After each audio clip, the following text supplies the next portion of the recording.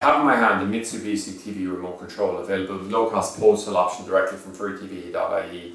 So how this works is you actually save the remote control codes. Once you receive the remote, what you have is two options basically. So you can actually just use the table that comes on the product page, enter the code directly for your particular Mitsubishi TV, save it in, it'll work it directly. Or the other one is just automatically sequence through the remote codes that are built into your remote, and once you come to the one that's right for your TV, what you do is you just automatically save it, and then you have it programmed for your particular TV from then on.